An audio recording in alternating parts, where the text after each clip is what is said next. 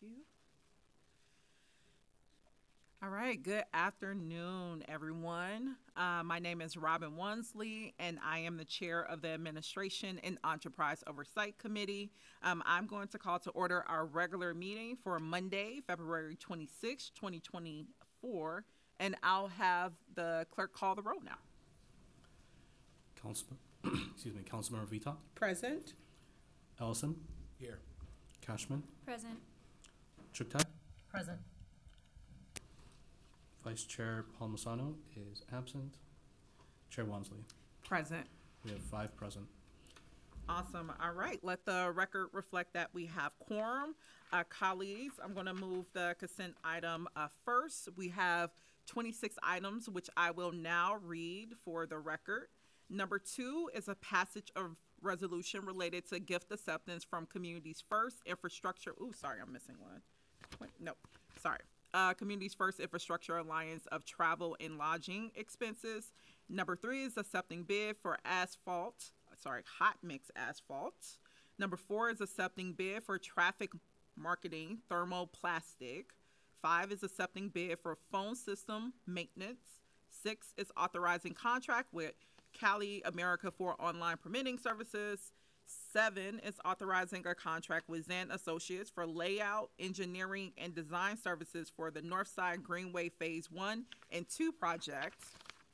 Number 8 is authorizing a contract amendment with Content Architects LLC for website services consulting.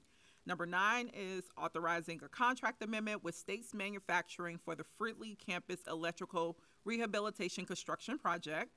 10 is authorizing a contract amendment with CDM Smith for engineering, design, and construction oversight services for the Fridley Campus Electrical Rehabilitation Project. Number 11 is authorizing a contract amendment with Pillsbury Winthrop Shaw Pittman LLP for continued IT sourcing consulting services. 12 is authorizing contract amendments with Change Equals Opportunity and Change Starts with Community for Youth Group Violence Intervention Work, also known as YGVI. Number 13 is authorizing a contract amendment with Lockridge Grindle Newen PLLP for legal panel services. 14 is approving legal settlement Mark Steele versus the City of Minneapolis and Irvin D. Hetchel. And then items 15 through 27 are all legal settlements related to compensation claims. I also missed item number 1, which is, actually, no, sorry, my transcript shows up a little bit different. But those are all the items before us. With that, I will move them for discussion, and I will let folks know I am using speaker management just to keep better tabs of people's questions. But yes, we'll see if there's any discussion on any of these items.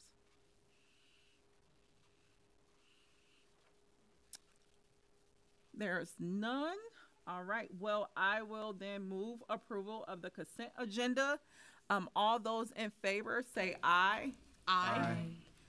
All those not in favor say nay, which I will note for public record. I am on all, aye on all except items 14 through 26. As again, these are public, legal settlement claims. That's going to total over $2 million.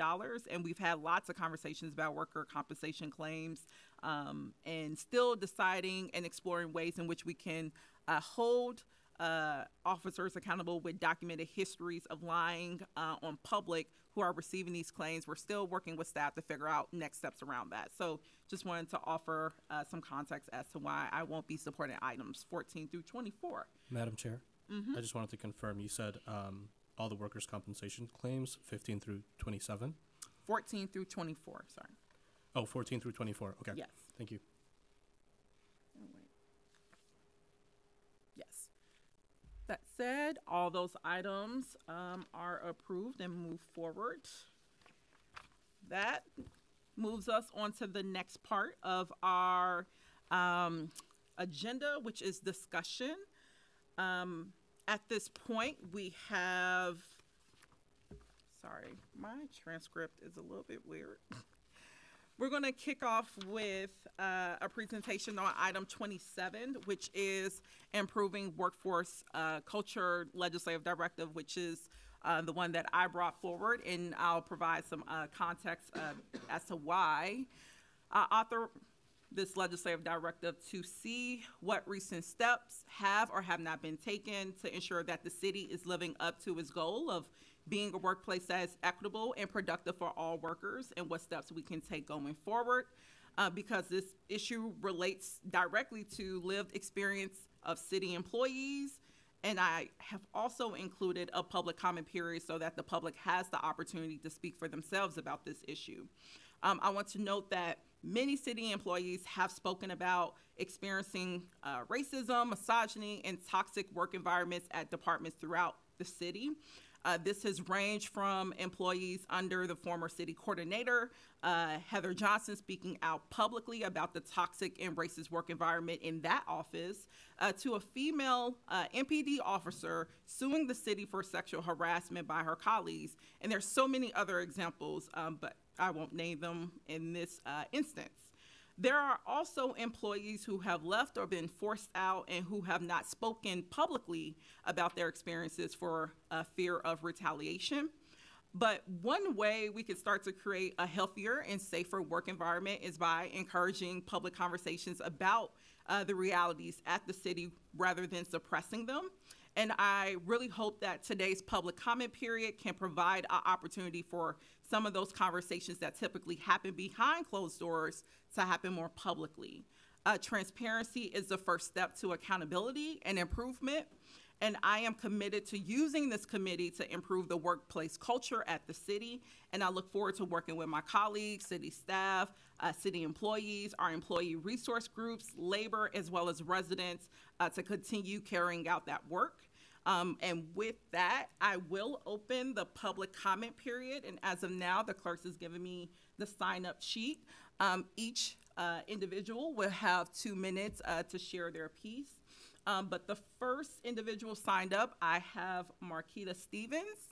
If you would come to the floor.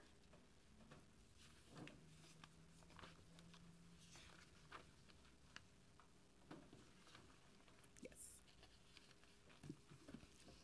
Thank you, Councilperson Walmsley and committee members, for making space on your agenda for community responses spurred by the dismissal of Alberta Gillespie as Director of Civil Rights Department, City of Minneapolis. The timing of the dismissal and seemingly immediate news coverage while Ms. Gillespie was on vacation raises serious questions about, one, the integrity of the work environment, as you've already spoken to, and two, the intent of the action, given an African-American person will not be leading the work as a representative of the city's interface with the monitoring committee soon to begin. This, coupled with the circulation of about 19 African-Americans thought to be forced out of their positions at the city, gives cause for this committee to make inquiries formally to determine if there are personnel measures that should be overhauled or if it's an issue of a hostile work environment ongoing. Hiring an independent consultant to look into these matters should result in a thorough investigation and reassure the public that the oversight you are elected to provide over the city's operations is working. There are larger issues at play here that the termination of a political appointee brings forth. There appears to be a crisis of governance regarding civil rights. How behavior is interpreted and by whom raises diversity, equity, and inclusion questions about discrimination. Turbulence in the country around DEI seems to have raised its head in Minnesota. The mayor's office is taking full responsibility and wants to be held accountable for this crisis of governance, hence the appointment of one of his direct reports as interim director. But we need full clarity. Meeting metrics is not the mandate coming out of the catastrophe of George Floyd. We're curious as to the guiding vision addressing equity and equality in Minneapolis. The answer is bigger than the speed of generating data. But it may be unearthed in this committee's examination of the patterns and practices governing city personnel. We're concerned about these larger issues, how they will be addressed even as we move forward with the monitoring work underway. and hope by sharing with this committee and requesting closer examination, it'll mark the beginning of a work that'll benefit us all. Thank you for your time. Thank you, Marquita Stevens. Number 2, we have, and I'm sorry if I mispronounce your name, Makita Zulu. Makeda, thank you. Thank you. Greetings, Chair and Committee. My name is Makeda Zulu, and I am an over 50-year-old resident of North Minneapolis in the 5th Ward. And so I'm coming to talk to you in the names of Tysel Nelson, Jamar Clark, Alberta Gillespie. I was surprised to receive an email describing declaring the dismissal and the details for ending this contract. However, there's an opportunity here. The opportunity is for the city to present a report on the practices of hiring, promotion, complaints, dismissal, discipline, and money spent on settlements by race, gender, by department, and supervisor, so that we can create a real plan and possibly shake up our staff. This has been a hostile environment for quite a while. And even though you had a department that is now no longer exists, recast, that was created to help fix this problem in the city, this hostile environment, that committee no longer exists. The way it was disbanded was not a good way. We have also lost Sean Pierce Lassiter, so this has been going on much longer than even those folks. But it's time to make a change because this city should work for all of us, and the people who work for the city should feel welcome and not be publicly shamed. I don't think that's a value of Minnesota, and thank you for your time. Thank you, Marqueta. Our third testifier, we have Thomas Berry.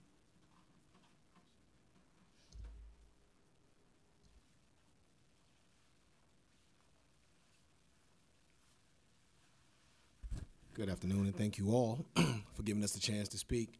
I'm here to speak on behalf of the community, and the dismissal of Alberta Gillespie was one of those things that was like a gut punch to the community. This is the second time in a whole year calendar that we've had a dismissal of a black appointed official, and the way that they were talked about in the papers is uncalled for. It's unprecedented. And when we had the situation with Officer Timberlake, I don't recall anyone being outed as such. There was no finger pointing to the person who hired him, nor have we had any other finger pointing. It's amazing to me that the DEI positions that were created around George Floyd to make sure that we don't have any more civil unrest, no more discrimination, no more racism, is all but going away. It's fading in the sunset, and the dismissal of Ms. Gillespie is a great example of that. You guys had talked about these issues that are happening in the city and what's going on with the employees, but it sounds like it's riding from the head down. If we have a mayor that's behaving in this pattern, then what do we expect from the other people who are working up under him in his leadership in the city? Our position, especially as African Americans, is always to speak truth to power. Once we stop doing that, then we stop being a vital part to that. That's what Ms. Gillespie was doing. No one should be dismissed for doing their job. She doesn't work for the mayor. She works for the citizens of Minneapolis, as we expect you all to do, work for the citizens of Minneapolis. And I will say this because I did bump into Ms. Walmsley here maybe a couple of months ago when I did have a meeting with the mayor, and he didn't even know who was in charge of internal affairs, even though he knew it was him. And this is what I'm talking about. The idea that someone can bold-faced lie to the citizens, yet out other members of his staff, whether they're dismissed or they're working for him. The accountability starts with him, and we hope that you guys offer that oversight to him as well. Thank you. Thank you, Thomas. Our next speaker is Janet Kitu. And I'm sorry if I also mispronounced your last name.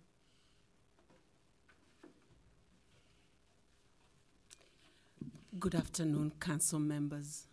My name is Janet Kitui, and thank you for the opportunity to be able to speak here. I come here in support of Miss Alberta Gillespie, and not only that, I equally have been an employee of the city of Minneapolis. And less than a year ago, I was dismissed in circumstances that seem to be forming a pattern. So when we ask to examine the underbelly of the most progressive council member in the United States, where we come to see change happen, change is not happening. So if we need to change that, we need to examine the structures of which we as Black employees are operating in this city. Ms. Gillespie in 2020 mobilized 20 or almost 40 Black women to run for public office. I was one of those women. She truly cried, as we all cried, for George Floyd, who was murdered in this city. And we cried for George's mother, who wasn't here to mourn that death. So we came in here with whole heart of changing the system. But when you're at the door of just being able to make that come a reality, you're dismissed. It really begs a lot to be said. I don't have much to say, but I am begging you that you look into what's really going on in the city of Minneapolis, because we are at the epicenter of the racial healing or racial animosity in the world. Thank you for your time. Thank you, Janet. I also would like to remind the public, if you would like to sign up and speak and haven't already, please see our clerks over to the right-hand side, well, my right-hand side, over here in the corner. But with that, we just have one more individual who have signed up, and that person's name is Cheryl Carter.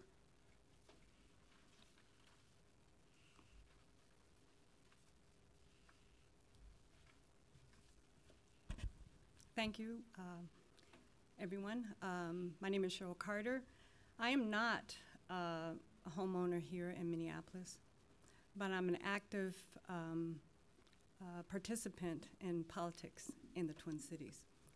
I am here also in support of Alberta Gillespie, but I'm here to present to you, for the record, a statement from the City of Minneapolis First Community Safety Commissioner, Cedric L. Alexander, on the departure of Civil Rights Director Alberta Gillespie. He goes to say, as the City of Minneapolis First Commissioner of Community Safety Director Gillespie warmly greeted me, one of the first to extend a welcoming hand upon my arrival. My observation of Director Gillespie is that she took proactive measures to ensure that those most impacted by unconstitutional policing were not just included, but actively involved in discussions. Even before my arrival, Director Gillespie had organized a virtual meeting with these community members who often felt marginalized. Additionally, she facilitated a meeting between myself and the entire OPCR staff. Early in my tenure as commissioner, aiming to foster a strong working relationship. Throughout my term, Director Gillespie consistently demonstrated her unwavering commitment to constitutional policing through various initiatives and actions. Losing someone of her caliber and dedication is a significant setback for accountability and the progress of police reform, given her lifelong history of advocating for civil rights. Despite facing internal challenges and reported lack of support in carrying out her sworn duties, Director Gillespie remained steadfast in her unwavering commitment to operating with integrity. She made substantial strides in enhancing the operations of OPCR. As the former commissioner, I found her to be an outstanding collaborator internally and externally.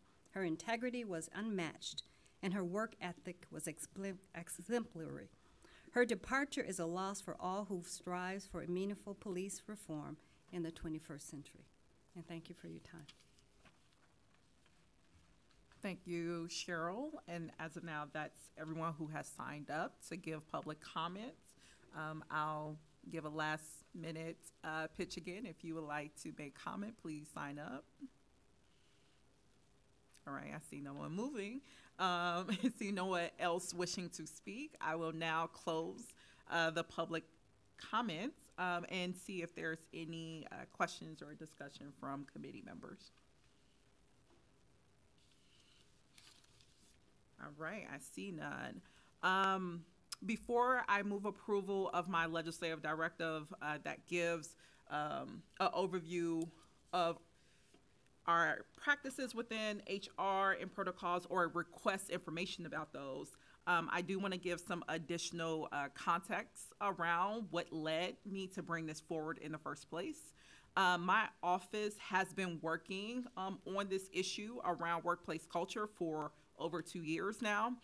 This work originally stemmed from concerns related to unchecked racist culture within MPD, as well as concerns that dozens of city staff shared publicly during the Heather Johnson public hearing related to her appointment to the former COO position in 2022.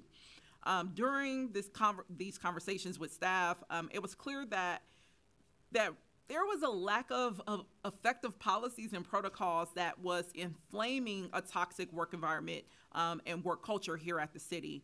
And my office had initial conversations with city staff about what a mandatory reporting policy could look like, which will require employees to report when they witness other employees engaging in harassment or misconduct. These conversations related to that policy development also had to be paused several times because many of the staff who have been offering support to my office in developing this policy had left themselves. Additionally, I know that my colleagues received an email from Mayor Fry earlier before this committee regarding my legislative directive, and I have asked the clerks to upload that email for public record. Also, committee members have a copy of it in front of you.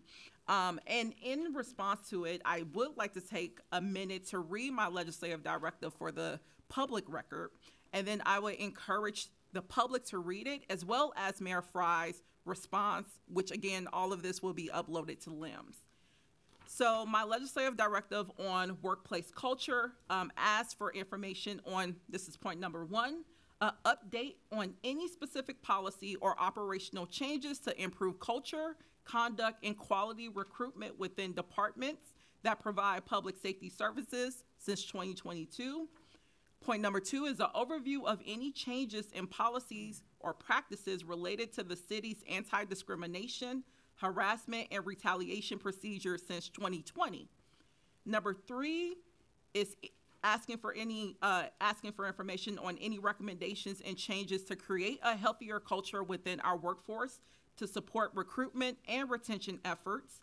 3A asks for analysis on potential policies that implement and enforce a mandatory reporting system and require city workers to report cases of harassment or misconduct witnessed or experienced by employees or members of the public.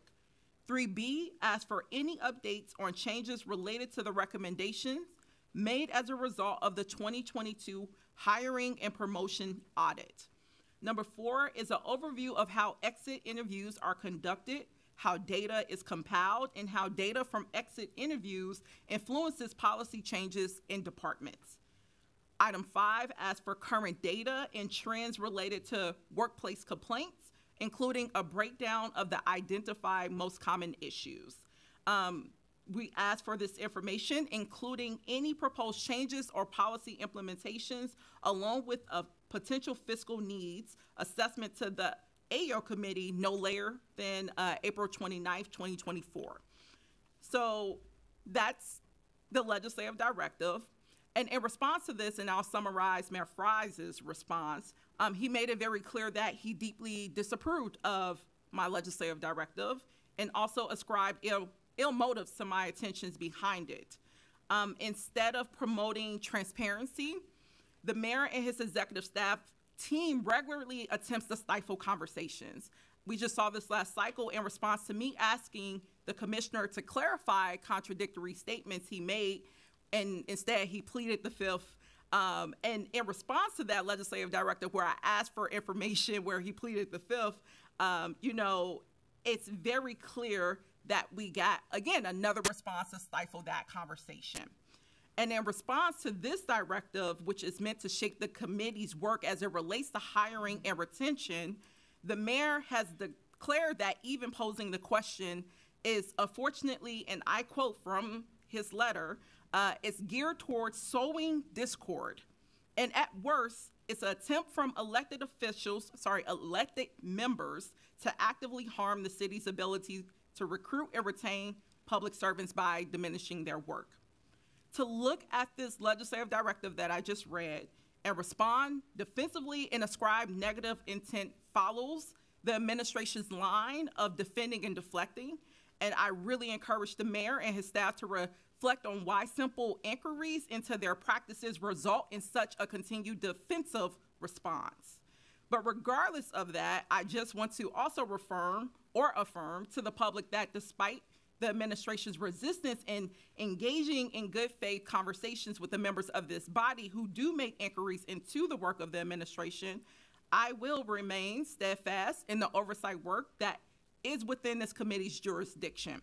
And I will continue to utilize all tools of the legislative body to ensure that we are being transparent to the public and actually solve problems to the best of our ability.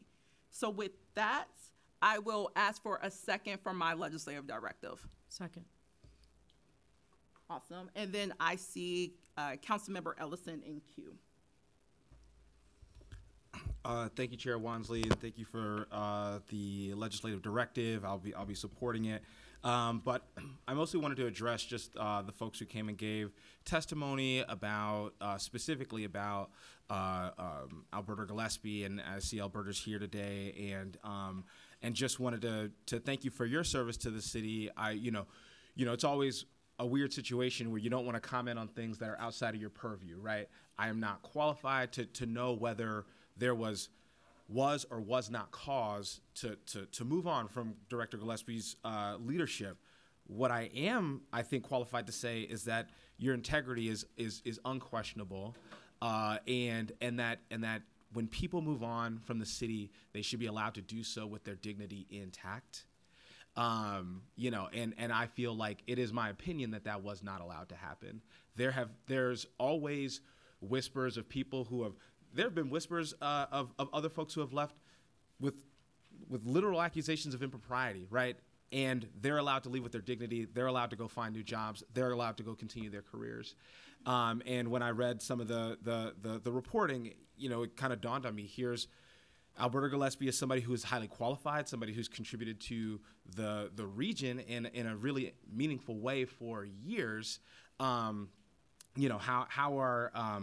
How is somebody supposed to go find work when they're being labeled as a direct and imminent threat to reform?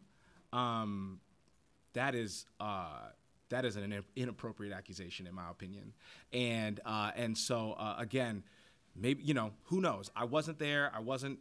I'm not on the administrative side. I can't say whether there was cause to let the director go or to move on from your leadership. What I can say is that the way you go about doing that is to ensure that people can leave with their dignity intact. And so I'm sorry that I felt like that was compromised here in this instance. And there are folks in the city, across the city, but certainly folks on this dais who recognize your leadership and your power here. And so just thank you for your service. And again, just I can't apologize on behalf of the whole institution, but just apologies to how things were rolled out. Thank you, Councilmember Ellison, and I will also echo gratitude for our community members and community leaders who showed up at 1:30 today. It's a work day, and made time to share your concerns and thoughts and perspectives about broadly, issues with our HR practices, and also blatantly how it relates to a trend around racism. And a trend around employees of color, Black women, continuously being pushed out of this city in a very public and in a very demonizing way that, as Councilmember Ellison highlighted, has not been extended to other city employees who have had actually documented actions that, were problematic to the administration. So again, I just want to say thank you all for showing up today. It's your thoughts and your concerns that also went into my consideration in bringing this legislative directive, but also knowing that, once again, this has been building upon work that I know a number of council members have really advanced to evaluate our HR practices so that this can be employer of choice, and that everyone who comes here actually knows they're welcome. They're not going to be faced with threats of retaliation or threats of being pushed out or silenced or being repressed for doing their jobs and doing their jobs well. So with that, I see someone else in queue, and it is Council Vice President Chuck Ty. Thank you, Madam Chair. I'll start with saying, I know in your comments earlier you mentioned that a copy of the mayor's letter would be attached in LIMS, where all of our agendas are publicly posted along with information on each item, and just wanted to share that the mayor's letter is now attached to the LIMS file for those that are interested in reading that in more detail. I'll just add, the HR audit on hiring and promotions, that was the subject of a lot of conversation in the audit committee last year, and I know a number of actions have been taken to rectify some of the risks that were documented in that audit, and I think this legislative directive, it's really important to remember that this legislative directive isn't about one person that has worked within this enterprise in the past or in the present. This is about a larger pattern, and I'm reading the language that you wrote. I know you're someone who's always very thoughtful and careful about the words that you choose, and I'm reading this as something that's about all of the current and former employees that have served Minneapolis residents in their respective roles, and the way that they are able to access this workplace, and the way in which we are able to be an employer of choice, but also the way that our employees that carry marginalized identities are treated with dignity and respect in the workplace. I know that's something that we want every person in every workplace to experience. And I think it's really important for this committee and for the council as the oversight body in this enterprise to take our role seriously and make sure that every person in every department, whether they're on the front lines of filling potholes in public works or leading departments, that they are able to do their work with dignity and that they are supported in the ways that they deserve in carrying out their public service. So I'm really excited about this legislative directive. I think it's a very appropriate next step coming out of, it's been, a long time since the HR audit has been in place, and I know there are a number of things that have happened, so just bringing that stuff up on the public record, and also want to join Councilmember Ellison in thanking, I'll just modify what I'm going to say here a little bit, and thanking all of our employees for their service, current and former, and to those who've had negative experiences as they have served or continue to, know that this committee is taking the work of improving the culture in this workplace really seriously. We know how it affects the services that residents receive, and beyond just caring about our employees as leaders of this enterprise, we know that your work directly touches the residents we represent to, and this is connected to that work. Thank you. Thank you, Council Vice President. I see Councilmember Cashman in queue.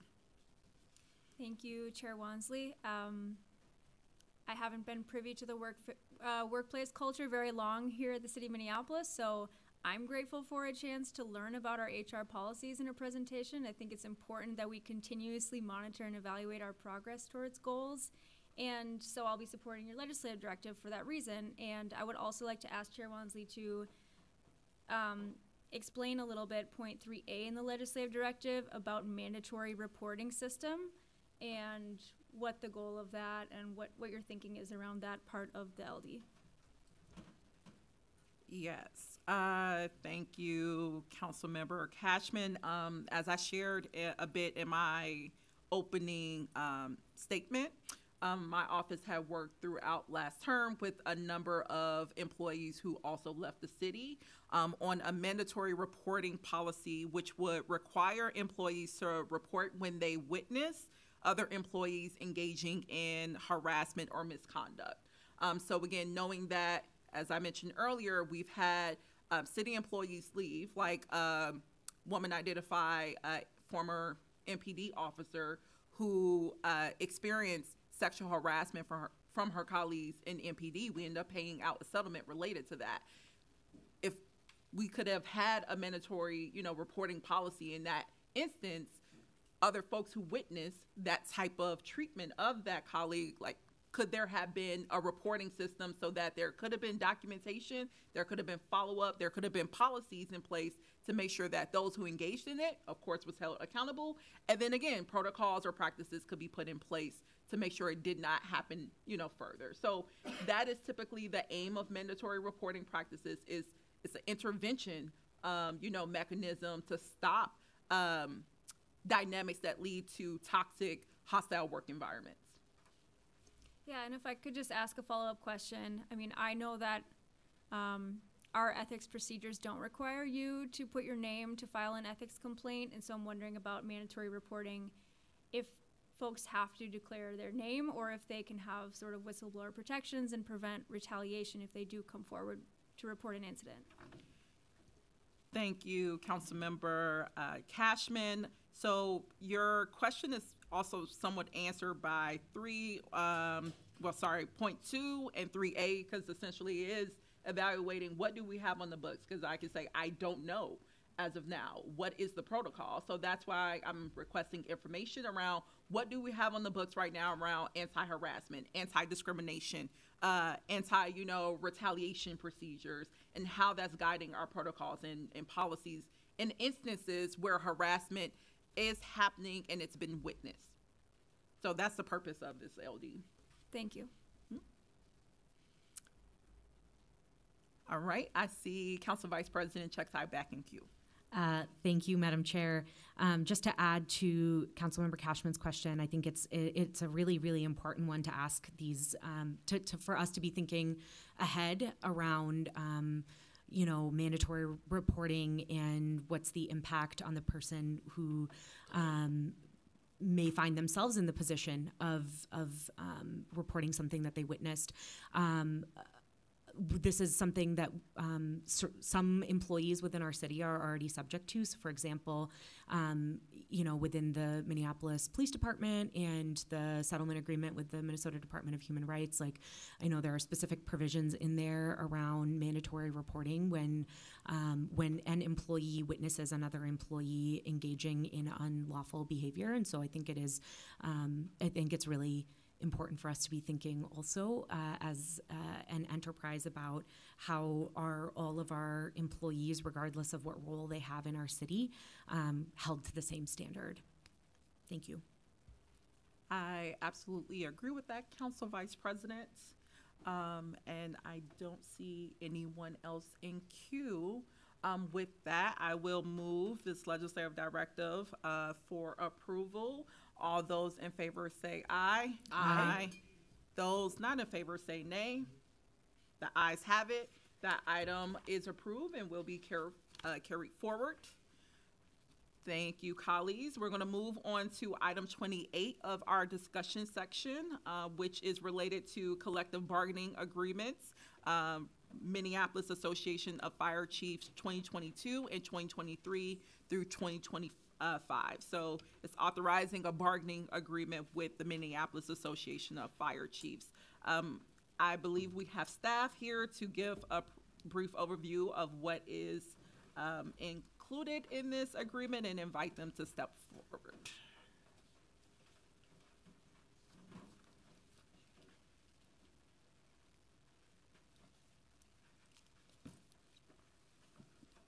Good afternoon, Chair Wansley, Council. Thank you for having us.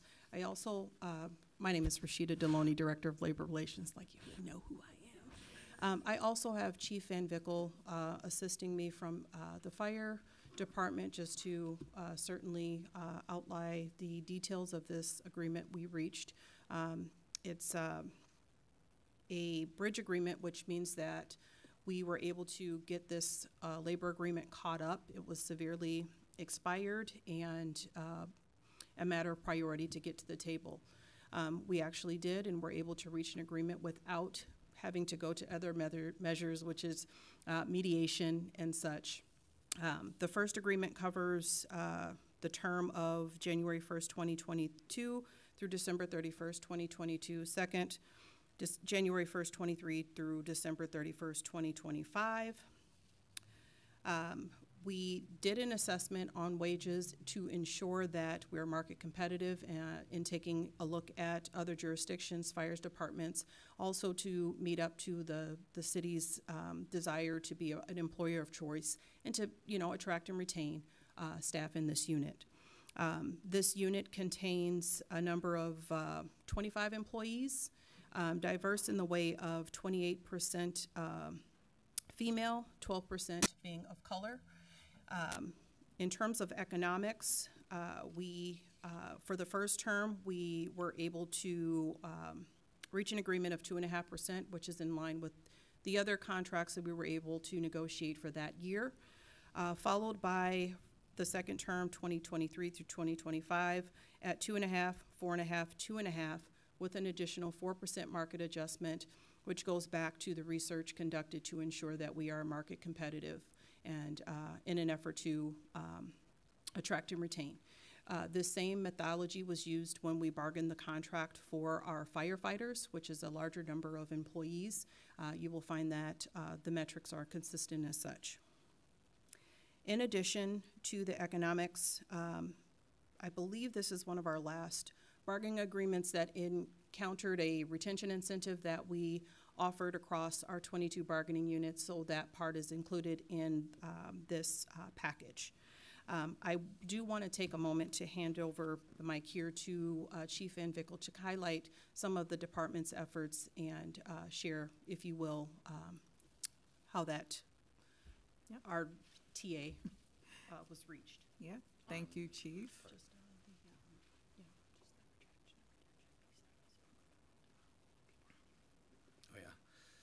So one of the things that, Assistant Chief Van Vickle, thank you. One of the things we had spoken about is there are more metro area fire departments nowadays that are going from the model of using volunteers and paid on call, and they are now starting to go full-time within the state. And we're trying to get ahead of this a little bit, where we're seeing some of our newer people will come and then they'll get trained here, they'll work here for a year, year and a half, but then they're able to go to another community that has just started their fire department and make more money. And we did do this market adjustment, which I think it came out very well in what we're offering our our fire department right now, so that we can keep the people that we've trained. We invest a lot of time and a lot of money, so we do like to keep who we have when we have them. And it provides for some continuity. It provides for safety for us to keep our people the way we have them. Thank you. Well, that's all. Okay. Yes. Just wanted to make sure there wasn't any additional questions. Thank you. Oh, no. Right. I will open it up for discussion if any of my colleagues have any questions.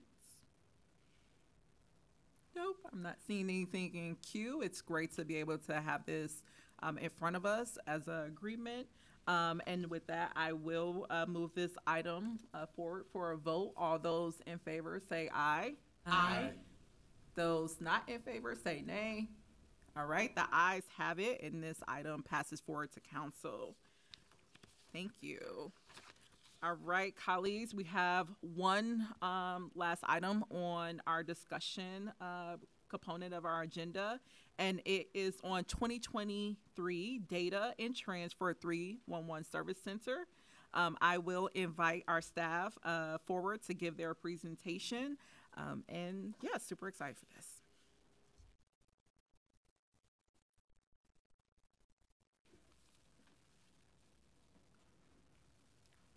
Can you hear me now? Chair Wansley, council members, good afternoon. We are happy to be here to present our 2023 data and trends for the 311 Service Center Department. My name is Mwende Nzembi, and I am the director. And I will start with going through a quick department overview, starting with our vision statement. So as you all know, 311 Service Center Department is fairly new. 311 and Service Center were merged in April of 2023, last year, 2023. And that is when our department started. That is when I started as in my new role. And since then, we have done significant work, and we're gonna be talking a little bit about it as we share the data and trends for 2023. Our vision statement is we aspire to be a leader in connecting Minneapolis's diverse, growing, and thriving community city services. And how do we do that is through our employees, through our technology, to make sure that we are growing a vibrant culture of innovation, transparency, and ownership. We envision doing this by building a stronger community, one interaction at a time. Given our business line, we take calls. We have the centralized call center, but we also have the service center where we have the in-person interactions. And so by one interaction at a time, we are connecting internal and external customers through seamless service. So our customers being the Minneapolis residents, but also city departments being our customers too, because we do not own any of the work. The departments own the work, and so we are doing it on their behalf. And as a department, as this new department, we are really committed to be a catalyst for significant transformation, a transformation that reinvents the way our city serves residents, and also it being a transformation that reinvents and improves constituent relationships. We have a new department org structure. Before we had the 311 director was overseeing operations, and also the support services, but now we have a manager of operations that is overseeing the 311 call center and the service center, and also we have a support services manager.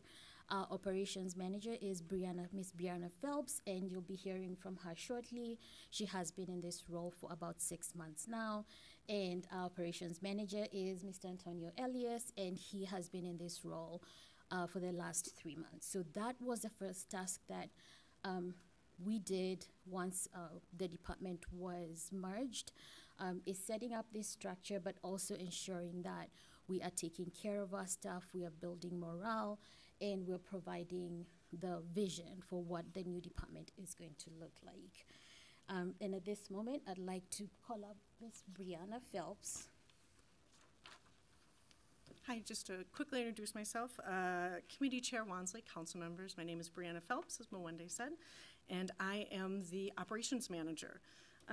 Like she said, I've been in the position for about 6 or 7 months, been at the city for about 14 years. I'm very excited to have this opportunity. And I cover both the operations of our 311 call center as well as our in-person service center. So as you can see from the slide, for the 311 side, we currently have 3 supervisors as well as a mix of customer service agents 1 and 2. These staff handle all of the calls that come into our 311 phone line, as well as all emails that come into our general Minneapolis 311 email. So they are that first line of defense. They are taking all that information in and working through it. And then on the service center side, we have 1 service center supervisor and then our service center agents. And they handle all in-person customers and interactions in our primary location, which is our service center in the public service building over on the 2nd floor over there. And then I'll let the manager of support services introduce himself. Good afternoon, everyone. I'm Consul Antonio Elias, and I'm the new manager for support services.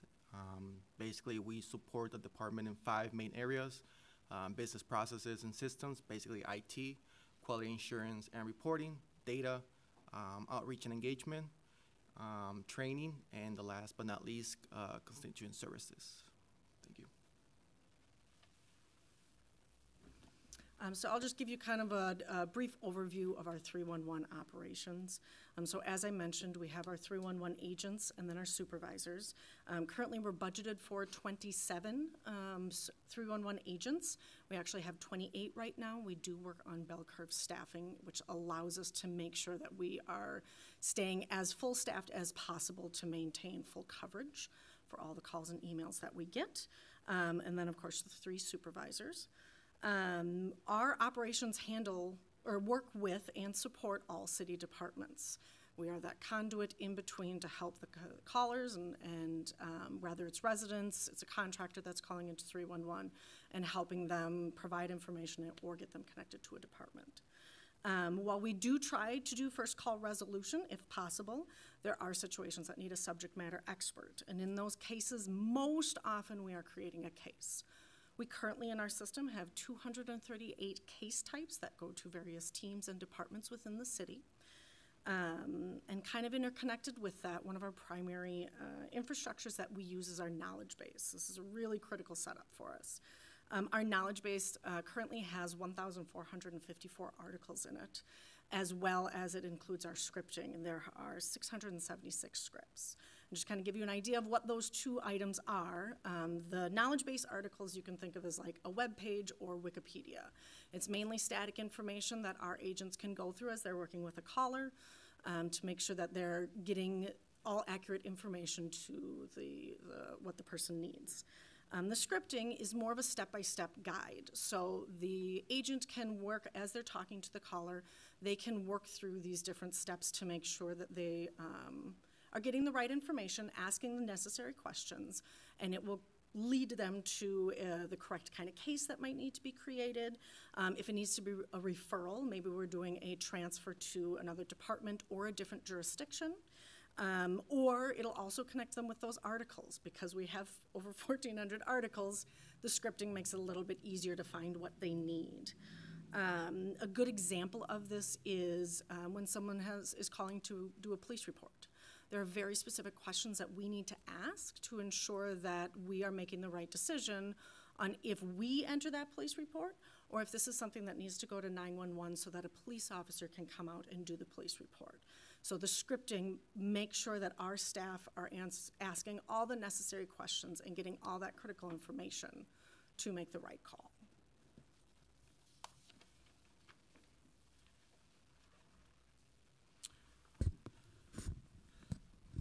So Brianna was able to give you sort of an explanation of some of the work that we do within our department. Now I'll be explaining how we do some of that work, but more specifically around business processes. So the first thing we have here is what we call a first call resolution. And the way that works is through our IBR system, which is an automated phone system, right? And how that works, just like any automated phone system, is that you call our phone line. Once you call our phone line, you're going to be asked to select the language, right? So we have 4 options: Spanish, Somali, Hmong, and English. After you select the language, the system is going to be asking you the reason behind your call, right? So after you state the subject, the reason of your call, the system will pretty much give you 3 main options. Either 1, it will transfer your call to the corresponding department, or 2, it will transfer your call to one of our agents, or 3, it's also going to guide you or give you the recommendation to submit the claim or request in our system online on our webpage, basically. If for some reason the IBR system was not able to give you the answer that you were looking for as a constituent, as a resident, we submit a service request. And the service request is through our software CRM system, which is called Legend, right? So basically how that works is we submit the request through the system CRM, that the system will transfer delegate that request to the corresponding department. And the corresponding department has a specific period of time to address and complete that or resolve that request, right? And we're able to do that through our SLAs, which are our civil labor agreements, right? So every department has a different SLA. Every case has a different SLA in terms of completion and addressing. So there's that. In terms of the challenge that we have for the community to approach our department, the first one is pretty much the most popular and the most obvious, our phone line. the email. With the email, you pretty much send us an email, and then the agent will follow up with back to the email, and they will give you a reference number or a case number in that case. And the last two are pretty much self-service in terms of, one is the online system, the web page. You go online and submit your self-service request. And then the last one is the mobile app as well. With the mobile app, it does have some more specific features in terms of like taking a picture and then posting that as your part of your claim/request as well. So there's that. Thank you. The next slide we have here is our 23 data overview. Here's some specific. Here's some generic numbers, but in the next slide will be a more specific in terms of the analysis. But overall, though, as you can see here, doesn't matter whatever channel the community use, the numbers increase from 2022 to 2023. Let it be phone calls, let it be emails, let it be the mobile app or the web page. The next slide. And this is the slide that I was sharing with you, or that I was explaining in the last slide in terms of the percentages and the increase. So as you can see here, our phone calls in 2023 went up over 10,000 more than 2022, right? In emails, we had a over 155 increase from 2022, and then the mobile app as well, there was an increase, over a 50% increase from the previous year, which was 2022, right? One thing to note here, the second bullet point, out of the 334,000 or more the calls of emails received, only 28%, meaning 94,000 resulted into service requests, meaning that the IBR was not able to give you the answer you were looking for. So, you know, we had to submit that request to address and complete that or close that specific request. The last piece that we have here are some of the SLAs percentage in review. We listed those fours that we have here listed, and those are currently in the review process. We are working with the corresponding departments as well. What we have here, top 20 cases, types, and description. And the left side, what you have here is the case type, and then the right side, you have a description for that case, right? One thing to note here is this is for 2023, and this is citywide, not specifically per word. That's going to be discussed in the next couple slides, but again, this is citywide, top 20 for the city last year. Now this will give you more specific information. So again, case type, the only three things that we added in this one was the numbers, right, which are really important here, but the case count per case, the SLA in terms of how many days that needs to be addressed and closed, and the percentage within SLA as well per every single one of those 20 cases that we have here. Again, this is citywide as well for last year. Now, top 20 cases, type trends by word. The model that we use is similar, so the information in terms of the order is going to be, obviously it's going to be different per word, but in terms of the model that we use is the same, meaning for the word one for President Mr. Payne here, what we have is top 20 case types for his specific word, and then the corresponding case count, SLA, and the percentage within SLA as well. And then same process for council member, pretty much all the council members. I'm not sure in terms of what specifically you want to see or hear more in details here with this data, but again, the process was pretty much similar through all the council wards that we have here, the 13 councils, wards. Channels by words, this is really key here. In the next one, you will see on the left side is going to be every single one of the words, and then next to it will be the total service requests entered last year, 2023, and that is added both phone calls and emails. So that's one thing to note here. And then next to that, we have the mobile app, and then the self-service cases. The self-service cases, that basically what it means is the web page specifically. So individuals going online and submitting the request. And I'll pass it over to Wendy. Thank you, Antonio. So that's the data for each of the wards. So he started with an overview for the top 20 cases for across the city, all wards, and then went down to each of the wards. And, so that's data that we will be meeting with each of the wards to discuss each of the ward data to see what the gaps are. Based on some of the other things, a couple of things I'm going to discuss as we move on. So then after presenting that data, so what now? What is next? So for us as a department, as we reimagine our services as a new 311 service center department, we're doing so by caring about what constituents are telling us. And what constituents are telling us is what we are seeing by this data. It's not just data. These are actual phone calls. These are actual emails. The residents are really reaching out to us. And this, we really want to view it as the constituent voices. This is their voice. And so we have a lot of data, as you have seen, because all the ward offices get weekly reports that come out to you, and we also have the 311 dashboard. Our challenge for leadership in this department has been, what are we doing with this data? Yes, it's out there, but what are we really doing with it? What are we doing with these voices of constituents we're hearing?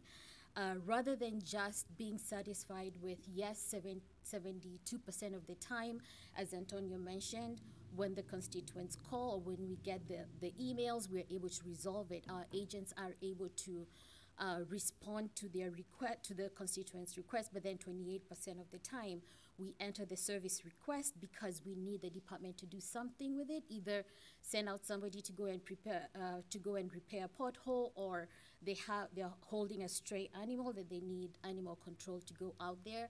But beyond that, what is happening? So what we are proactively doing is following up with departments. Yes, our part, we have done our part. Our agents have done their part. We have entered the cases in the Legan system. It's being passed on to department, but our work is not ending there now. As a new department, we are saying we need accountability and follow this data, and how is it being addressed? How are these requests being followed up? And we know that to succeed, we have to design ourselves to be focused on openness and accountability, and this is what this data is doing. So in the last couple months, as we've been having meetings, leadership meetings, and also meeting with our management, we have been pushing that transparency will drive accountability, and we have seen that work as we start meeting with departments around what are we doing with this data. We also have a lot of data on the 311 dashboard, work that started last year, and that has been very helpful because it's also been pushing us towards accountability through that transparency with the data. How are we using the data? We have already started doing some of these things, and we're using the data to inform decision making. Previously, our department was not really known within this enterprise, like what we do, what value we bring. So we are reimagining what our department is and educating the enterprise on the value that our department can bring in decision making through the data we have. Again, reminding everyone that it's not just data, these are constituent voices. The data is, we're using it to prioritize, and we can see, because through this data, we can see what our customers are concerned about and determine what resources are most needed, both in our department, but also enterprise-wide by the other departments. Because we strongly believe that this data can improve visibility and management of services across the enterprise as city leaders obtain holistic understanding of the most common requests, as you have seen the top 20 requests, also understanding where they occur, looking at the breakdown by wards, we can see where this is happening. And also now we've added this other new component of where the city leaders will understand how quickly these requests are being resolved, as you have seen with the percentages. This will lead, again, as I mentioned, to better allocation of resources. Secondly, we're going to use this data to triage and problem solve. Antonio mentioned that 72% of calls and emails we're able to resolve first call resolution. 28% we're creating service requests. We're asking ourselves why? Why 72? Why 28? What is ideal? And we're realizing that our ideal would be if we had fewer cases created for the department to go out. But is that realistic right now? Do we have enough staffing to be able to answer all the questions that come in? Because as you have seen, we serve we serve all departments. We have a lot of scripts, a lot of knowledge-based articles that our agents have to go through, and you can imagine the pressure as they're talking to the person on the call and they're trying to navigate through all this information, but also our training is taking a lot of time because we have to know about all departments, a lot of stuff about every department. So is it feasible for us to be able to have 90% first call resolution? Is it, if it's possible, what kind of staffing do we need to have to be able to achieve that? Because we know that that is ideal. Right now, we are dealing with questions. That 72% is questions around, I want to pull a permit. How do I do that? Our agents are able to resolve that. If it's issues about they need somebody to go out for snow removal or icy streets, we have to send someone out. Those are the cases that we would like to ideally leave for service requests, but things like callbacks, we want to be able to answer those calls. But right now, we still have some categories, as you'll see, that are callbacks because it's information that departments need to be able to call back and provide. So, so that's one way that we're using this data. And then lastly, measuring effects. We want to be able to use this data to measure the effects of our programs. If, let's say, CPED or Public Works is pushing out a program and there's a public release that has gone out, if we're getting questions about that or people want to inquire more information about it, it means that maybe there's work that the departments need to do more, there's information that they need to push out, or if we're getting calls, is it because the information on the website is not sufficient and it needs to be out there? So because we know that the calls that we're getting is because there's information that is missing out there, or there's something that the residents need that they're not able to get on their own. So that's one of the ways that we are using this data. Another piece of what now? We have the data. As a new department, we also want to make sure that we are starting to look at racial equity impacts. This is something that our departments haven't been able to measure. 311 hasn't been able to measure, and it's something that we want to bring up because it's important to us.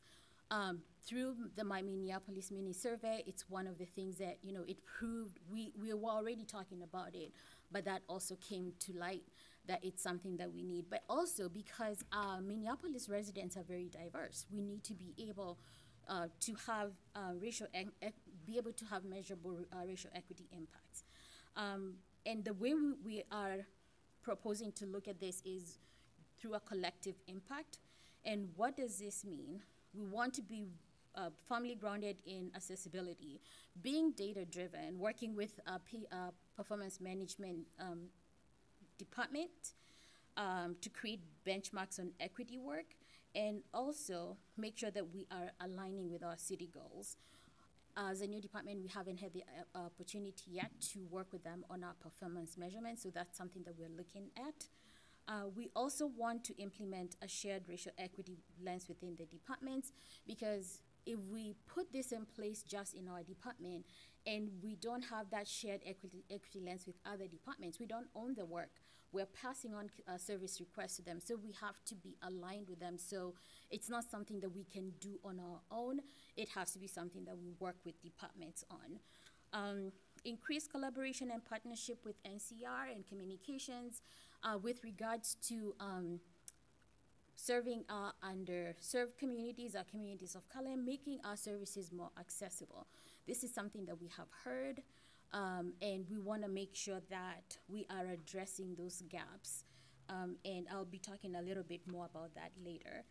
The other piece around the racial equity impact is building relationship with communities and business organizations, and that's something that Mr. Elias has already started working on in establishing these relationships. And lastly, quarterly meetings with other jurisdictions that are doing what we're doing, because we've realized that we share a customer base.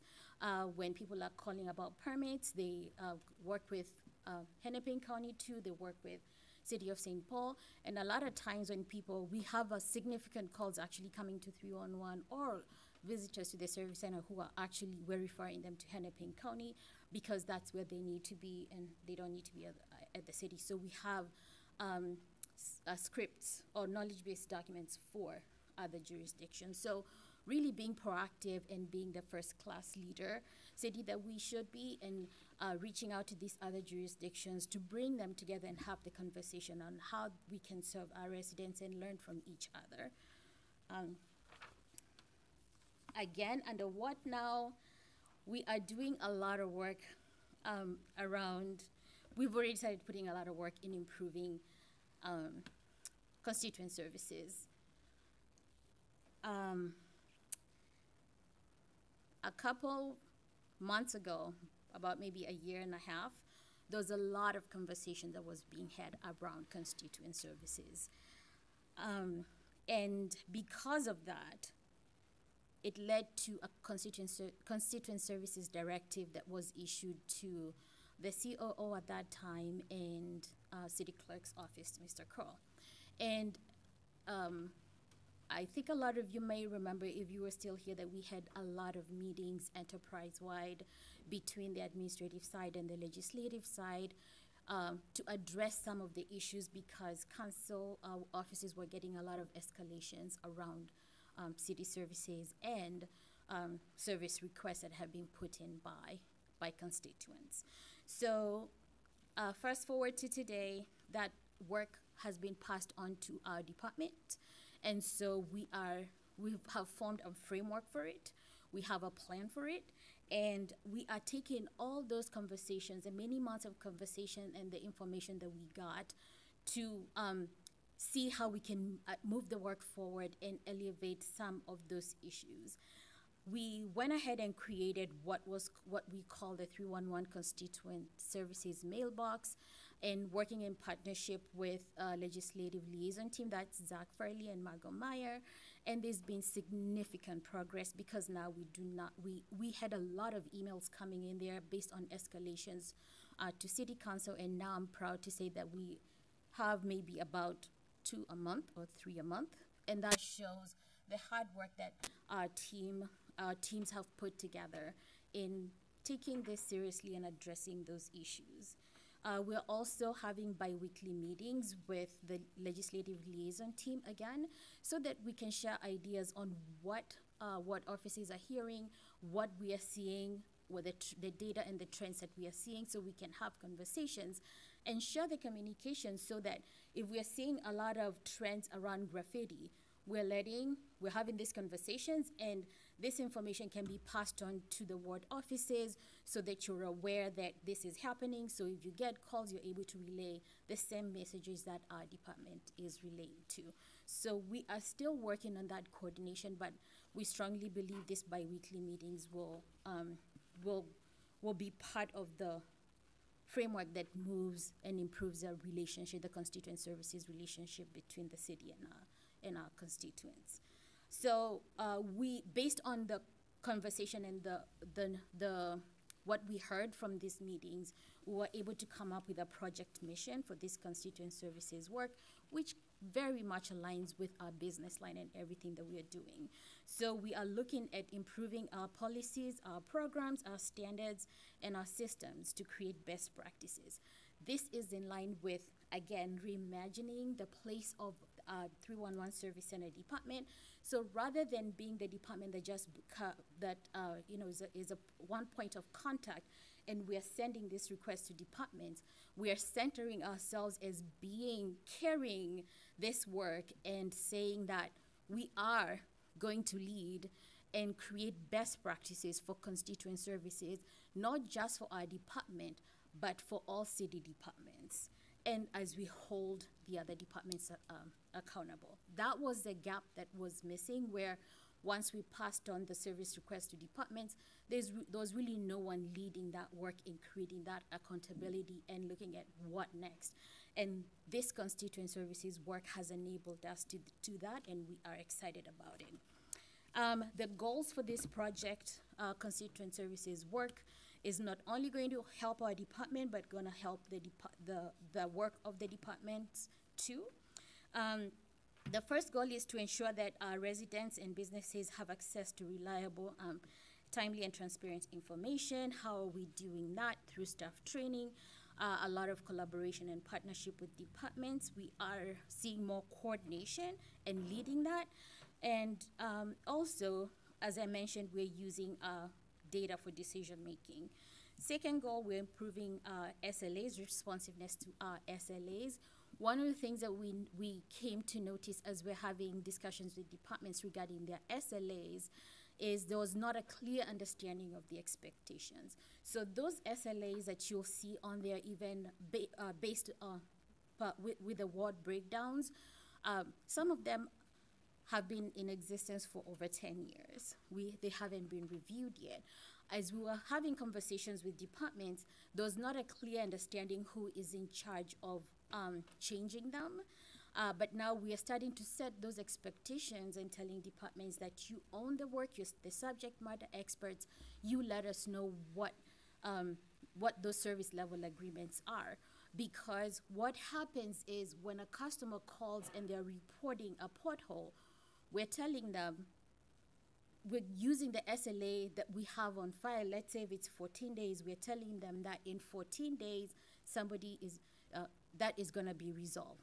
That is what we're telling them. So if that's not the case, we're telling departments, give us your updated SLAs. Also, we are considering emergent issues, seasonal issues, like we know, for example, during street sweeping season, there's gonna be a lot of calls about, street sweeping, or even during snow emergencies, we're gonna have a lot of calls about snow removal. And at that time, we know that departments will not be able to honor the current SLAs because they're backlogged. All these calls are coming in at the same time. So doing weekly reviews of data with departments is enabling us to be able to say, we're seeing increased calls, your SLA says 7 days. Based on the volume, do you want to change this SLA, and what makes more sense? Because we want to make sure that we are giving our customers the accurate information.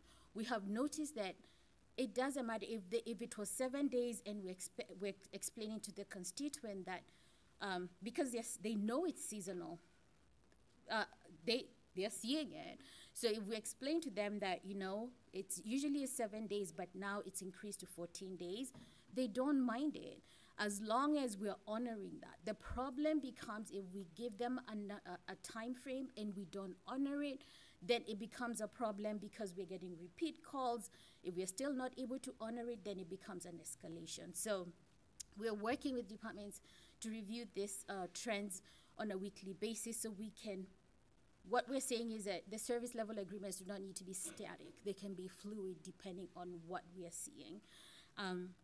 So the other piece too with the SLAs is that we are, again, all this is being driven by data. As we're seeing the data come in, we're having these conversations with them. The other goal is reviewing how city systems and technology can adequately support our work. This was a big topic during the constituent services meetings, and I'm happy to report that we internally in our department, we have started by monthly meetings to talk about new CRM requirements. This month, IT CIO has identified a resource for us who is going to partner with Mr. Elias on a project for systems and technology, where we'll start having enterprise-wide meetings with representatives from departments, where we'll start collecting the requirements for our next CRM, because our CRM right now, Legan, is very clunky. It's old, but it's working the way it was supposed to work. It just cannot support our needs anymore. So this team is going to work on the requirements for the new CRM with a goal of putting together an RFP and going out for bid in the fourth quarter of this year, because funding has been identified for 2025 to get us a new system. But what we are working on is for it not to just be a 311 system, to be an enterprise system in alignment with our new vision for the department, where we're going to be supporting the best practices for this work enterprise-wide. And also so that we can alleviate some of these challenges where departments are not able to close their cases on time because they're out in the field, and then they have to come back to their office and move the status of the case to closed. If we can have a system where they can bring either, it can be an app where they can, after they either fix the pothole or do the work out in the community, they can go ahead and close it out there. It becomes even easier.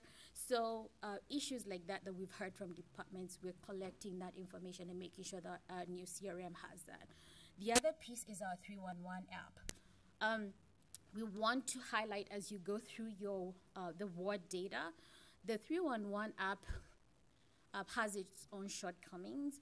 Right now, all the case types that you saw, the 238, are not in that app. We have very few cases, a few public works 1 and 2, reg services 1.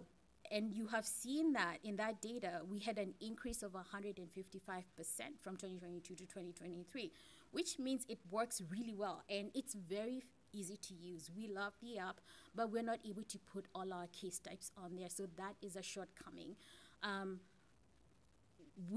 And because we're going into a new system, we're not able to start doing that work right now, because we're hoping that the new system will have an app that is encompassing too, so that it's one system, it's in one system.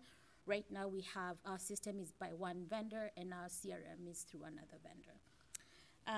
Increased partnerships with city departments. Again, this is a piece that I talked about, accessibility, and we are using data from, we're looking at data from each ward to see the trends and asking the hard questions of why.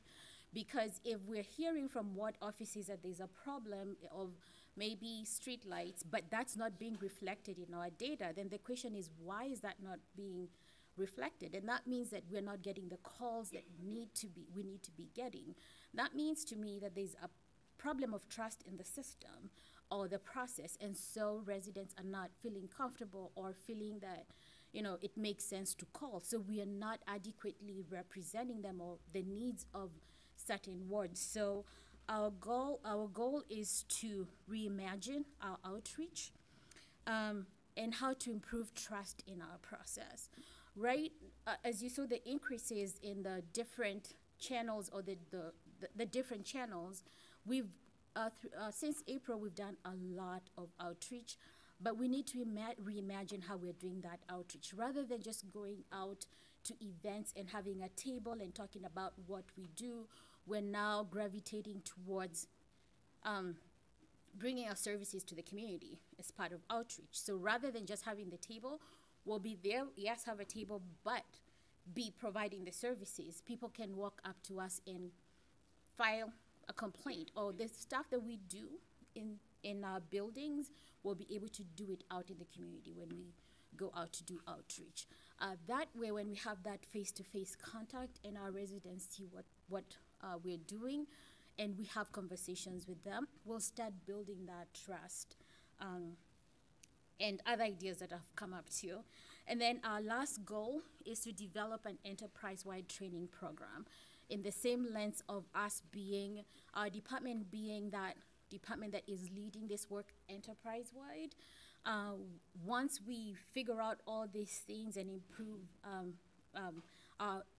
continue looking at our SLAs and all that, our goal is to create an enterprise-wide training program where It will be in Comet. We'll work with HR for it to be in Comet, and where we can train all city departments that are working with residents on what the expectations are around service delivery, about equity, about accessibility, and all that, so that there can be a clear understanding of what customer service or constituent service delivery is, not just for 311, but that the entire city will have a strategy and best practices as the city of Minneapolis. These are the expectations when working with Minneapolis residents. The last slide is just a visual of what we have started doing with these 5 goals that I just explained in detail. We have the processes and standards work group that this one is mostly internal. It's the whole of our management team is meeting weekly and reviewing scripts, seeing what the gaps are in those scripts, what hasn't been updated in a while, reviewing the SLAs, and then based on that, we're then meeting with each of those departments and asking the questions about the SLAs. We see that your percentage has constantly been 70%. Your SLA time is 5 days. What is a problem? Does this mean that the 5 days is not working anymore? Do you need to increase that? We need an accurate representation, and us helping them with these conversations around that. We've currently reviewed a lot of scripts, about over 100 scripts, and we are looking at being done sometime towards the end of the second quarter with the 636. Then we have the systems and technology group that I mentioned that is going to be starting to look at the CRM. This one is going to be moving quickly because we have the RFP slated for end of this quarter. The 311 dashboard is already ongoing, and we have the online engagement platform. This is new work that we are going to be looking at creating a piloting at creating a citywide engagement platform. And then the last one is a training program. In the middle of it is a project team that is going to be led by Mr. Elias. And all this work is now being done by my department ourselves. We have partnered with what is called, we're calling it an advisory committee that is made up of the department heads from NCR, IT, communications.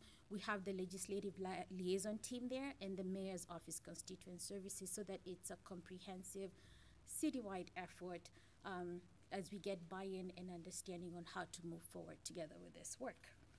168. We've reviewed 168 scripts. Right, thank you. That's the end of the presentation.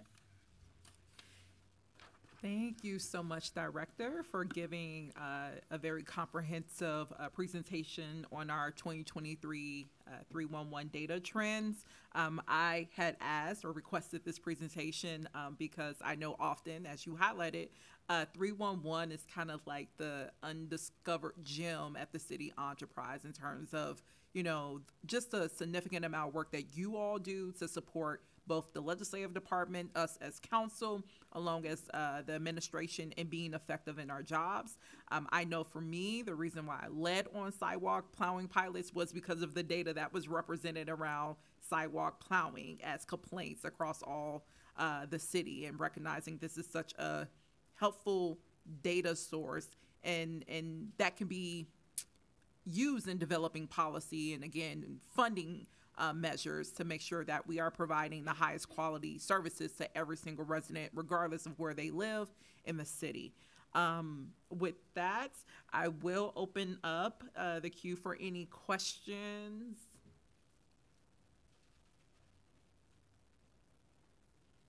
Okay. Oh, sorry. Yeah. All right. Councilmember Cashman. Thank you, Director. This is amazing. Good work on your team, and look forward to hearing all the results. So you did mention, I have 2 questions. One, you mentioned the project has like 5 layers and goals. What is the timeline there in the short, like what's the first steps and medium term, long term? And then also, I'm wondering if you have data on a map. Do you use GIS at all to, not just by ward, but actually more specific levels? So we can identify hotspots in our ward for certain issues where we could take up policy proposals to correct issues happening on different blocks or in different areas of our ward. All right, yeah, thank you, Chair Wansley, Council Member. Thank you for your question. I will answer the first question about the timeline for the 5 projects. So it's not linear. It's all happening at the same time. I will say that we are looking at the processes and standards that's reviewing the SLAs that's going to be done. We're looking at getting done this year, actually before the end of the 3rd quarter. So that is an ongoing process for this year. The systems and technology, as I mentioned, we're already studying that with the goal of going out to RFP in the 4th quarter so that the developing and implementation work can start in 2025. The 311 dashboard is already underway. That is an iterative process as we continue identifying more data that needs to go out there and that kind of stuff. The online engagement, we are looking for 2 pilot projects to work on. We have our IT team is leading this, and we have identified 2, but the advisory group is yet to review them and finalize on how we're going to move forward with that. And then the training program is going to be at the end of it all. So I'm expecting that will be sometime in towards the end of 2024, early 2025. And then the question about the GIS. Committee Chair, Council, just to add one more thing. We actually do have a diagram with the specific quarters like Q1 to Q4 throughout the whole year with the specific goals that we are achieving for every single one of the work groups. We don't have it in the presentation right now, but if you want to see that document, we can follow up with that data as well. Perfect, thank you. And I'll have Ms. Rebecca Sundell answer the next question about the GIS. Chair Wansley, Councilmember Cashman, thank you for the question. Currently, we have on the Constituent Services dashboard a breakdown up to the neighborhood level, and we will be working with IT to go into further dot maps, things like that, within the next year. Thank you so much. Thank you. And yes, it would be great if you all could work with the clerks so that we could get a committee-wide memo sent out with the information about the quarterly kind of timeline. That would be awesome. Thank you. And then you're also, I will take myself off and let Councilmember Ellison go before me. Thank you, Madam Chair. Just wanted to thank you all for the presentation, and certainly a lot to dive into, but I think mostly just wanted to thank you all for the work and for, I know there's been a lot of questions with government structure changes, with, all of these things about how do we do this kind of direct constituent service delivery. The city of Minneapolis, we are a service delivery mechanism. That's what the whole city enterprise is designed to do. You all and 911 are the closest connection that the average person has to the services that the city provides. And so just wanted to recognize that and to see sort of the amount of work you guys are putting into making sure that, changes in government structure or changes in how things are going don't just become, a place for excuses, but become a place for innovation and become a place to dive in and improve your ability to connect our residents to the services that we provide. I think it's awesome. It was great to see the presentation and excited to see how the work continues to evolve. So thank you all. That's all I wanted to say. Thank you, Councilmember Ellison. I had just a few questions, actually, like 1.5. But in thinking of, how you're reconciling the challenges of 311, yes, being the lead, but also working in tangent with the departments who are actually in charge of closing service requests. I'm really interested in examples, and you gave a hypothetical one, but if you could provide an example of a time where, a significant volume of 311 calls caused the department to shift the way in which they deliver a program or operate it? Chair Wansley, that is what we're working on right now. Okay. And that's the gap that I talked about that we identified where we were not shifting with the requests that were coming in. We were still working on the SLAs that we had, and that's not working clearly, because then it results to all this callbacks and multiple callbacks by residents asking why we haven't delivered that. So what we are encouraging departments, and they are actually excited about it, is rather than just be static, we need to review, as we're reviewing the weekly data, and we're telling them now we're able to see, oh, this week solid waste and recycling was the most calls on solid waste and recycling. So we're having a conversation with them and asking, have you noticed this? What is happening here?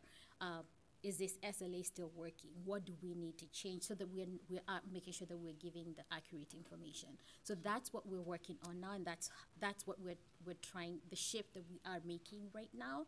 So we don't have any examples where it has worked, in the past. It's something that we are starting right now, and as we're looking to do the quarterly reports, we're excited to start seeing those shifts and start reporting on them. Yes, thank you. And Ms. Phelps has an example. You've seen that? Yeah. Committee chair, the example that happened actually relatively recently, probably in the last 6 months since I've been here, is streetlights. So streetlights have had, the department's had a lot of issues with the wiring being stolen. And the wiring being stolen is causing significant delays in how quickly they can get those streetlights back on, partly because the quick answer is to replace that wiring, which then gets stolen again, and it's not solving the problem. So they've put in a ton of work to find how can they update this, change this, and find a solution so this doesn't keep happening. The problem was it was really pushing out those SLAs. So we worked with that group to say, great, we super understand. You guys are also behind because you're working with these thefts, and maybe a light's out that isn't a theft, but now you're dealing with everything all at once. So we worked with them to figure out how can we make adjustments so we're giving accurate timelines to customers, whether it's a wire theft or it's just something else, or maybe we don't know, we're going to have an extended timeline. So that was something that more recently we worked with that department and were able to kind of update the information to match, so they had the time to work on what they needed to work on. Awesome. Thank you for providing that example. Yeah. And then the point 5 question, you had actually answered this earlier, of just the languages that are accessible through our 311 system, and knowing that you all are prioritizing increasing engagement with communities of color, also for communities where English is not their first language. Can you reshare those or restate those languages again? For sure. Committee Chair Council, so it's 4 languages: Spanish, Somali, Hmong, and English. So once you select that option, then the IBR system will obviously give you the information in your corresponding language that you selected. So awesome. Will there be efforts to do also like a language review as you're doing your engagement and thinking of maybe there might be other languages that need to be added? Committee Chair Council, yes, so that's part of our engagement and outreach process. And we actually, just to give you a more specific example with NCR, but even more specifically with their team with Guthrie, we meet on a monthly basis as well to pretty much share any updates in terms of the work that he's doing and vice versa, just to make sure that we're both supporting each other, but also discuss the items that need to be verified and addressed in terms of language and accessibility. So, and the same thing with their community engagement liaisons and team with Mariano and that team with Nick and Dingo and whatnot. So, okay. Awesome. Yeah. Thank you. And then I see Council Vice President in queue. Thank you, Madam Chair. Director and your team, thank you for this presentation. This was so thorough, and I feel like in every slide that you covered where you were, sharing information about the process that you were going through. You just covered all of the information that I could have possibly asked a question about. So just really, really appreciate how thorough you are in covering the content that you're sharing with us. And it speaks to the work that you do. You interface with residents. You know what kind of questions are popping up in people's minds when they're not the subject matter experts on something. And so I just can't thank you enough for your presentation and all of this information that you shared.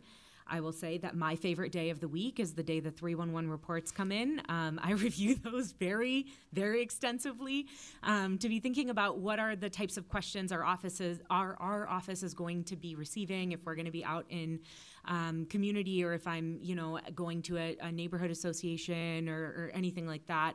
What are the types of patterns that I should be prepared to speak to? So that's the data, the 311 dashboard, which I think was rolled out to council offices sometime last year, along with those reports, are just such an important part of us being prepared to better support and service our residents. And you do that all the time. I mean, I think it's close to 12,000 Ward 10 residents that you worked with last year. The couple of very quick questions I have for you, I hope, are first, just how do you track repeat customers or repeat calls about the same issue by customers?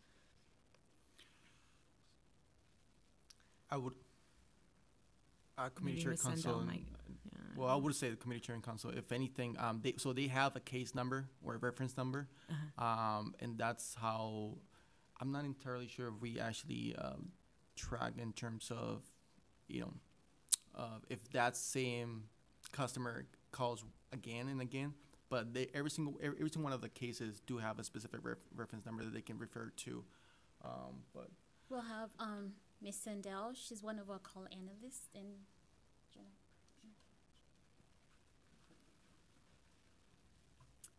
Chair Wansley, Vice President Chugtai. Yes, so there is a mechanism within our login CRM that allows for us to track repeat callers. To Antonio's point, if they are calling in about the same issue multiple times. The other mechanism we have is if another caller calls in about that same issue and the case is still open. If the case is closed, we're going to create another record. So that would be a means of tracking that. As far as reporting off of that, it gets more difficult, so we don't really have reports that speak to it. But on a case-by-case basis at this point, that is something where we can call up those numbers. Awesome, thank you. And then I really appreciate and like that you are thinking about, addressing some of these common concerns at a systems level and meeting biweekly with people across the enterprise to be thinking about beyond logging a concern and being able to provide accurate information about when their concern might be addressed or when they might hear back. Thinking about how do we change the system so that this isn't a concern that that residents are calling us about regularly. And you mentioned the legislative liaison team. Is that with the team within the clerk's office that's supporting constituent services work? Mostly the reason I'm asking is I want to know how can we, as council members, when our offices are hearing about, I called 311 and I haven't, I had a negative experience with the outcome. How do we communicate that so that information is getting back to you, knowing that you're trying to work on that at a systems level? Chair Wansley, Council Vice President Chugtai. Yes, so the legislative liaison team is Mr. Farley and Ms. Meyer. Those are the two that we meet. We've seen a lot of benefit in doing that because rather than having to reach out to all 13 ward offices when we're seeing these daily trends and letting you know that expect this. They're able to liaise with all of you and let you know what we're seeing, but we also are expecting the same feedback. So if you're having similar concerns or there's some concerns that you're getting, if they can be passed on to this team, we're meeting bi-weekly and we can come up with solutions, and then the solutions can be distributed to all ward offices. But again, you can also reach out to any of us too. We're open to assist as needed. Awesome. Thank you very much. And just to add, Councilmember, Nick, losing his last name from the mayor's office, he's part of yes, he's part of that team as well. So he's part of the conversations as well. Awesome. Well, thank you both for, again, giving such a thorough presentation. You really set the bar here. And I don't see anyone else in queue, so I will ask the clerks to file this report. And committee members, it seems that we've concluded all of our business here today. So if there's no objections, I will adjourn. Oh, sorry. Actually, before I do that, just a heads up. Our next AO meeting, we will be discussing and overviewing the AO work plan. So that will be the moment to bring amendments, questions. I am thankful to every council member that provided a submission, and we are excited to bring something forward that incorporates those. As many folks know, every committee right now is working on work plans that will guide their respective committees and this body as a council, and how we're being responsive to, the top of mind issues, as what was even pointed out in our 311 presentation. So I'm really excited that for this week, public health and safety's work plan is coming forward, and then AO, and I know a number of standing committees that budget has already passed. We're going to keep doing this work. So I just wanted to give that heads up so folks can be on the lookout for limbs when it's uploaded. But with that, I for real adjourn this meeting. So, all right.